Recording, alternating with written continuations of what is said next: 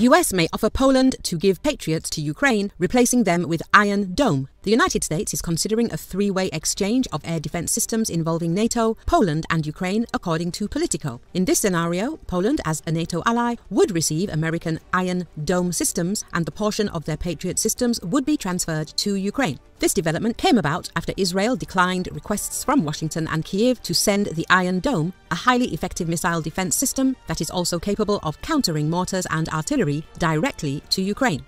The Iron Dome is a mobile, all-weather air defense system developed by the Israeli company Rafael Advanced Defense Systems.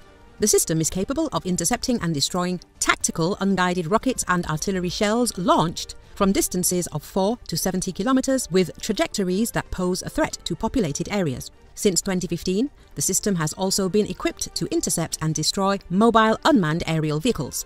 Indeed, Poland has been actively acquiring various military equipment to strengthen its national defense capabilities. Among its acquisitions, Poland has ordered Abrams tanks and nearly 500 high-mobility artillery rocket systems from the United States. As reported by The Telegraph back in May, Poland's aim is to build the largest ground army in Europe, driven by concerns about potential threats from Russia in the region.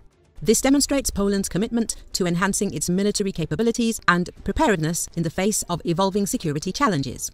It's important to note that Ukraine currently possesses two Patriot air defense systems. One was provided by the United States and the other was delivered jointly by Germany and the Netherlands.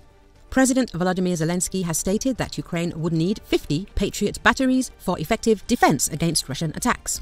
The Patriot air defense system has already demonstrated its effectiveness in Ukraine. On May the 4th, over Kyiv, the Patriot system successfully intercepted a Russian hypersonic missile, the Kh-47 Kinzhal, marking a significant achievement in Ukraine's air defense capabilities.